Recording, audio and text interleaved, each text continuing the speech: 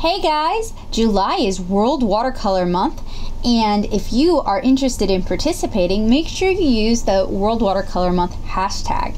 You can check out the blog post on my blog at natasu.blogspot.com to find out more about World Watercolor Month, but here on the channel and over on the blog, I'm going to be sharing lots of great watercolor content this month. So I hope you guys will get really excited, and I hope you will pick up your paintbrushes and paints and paint along.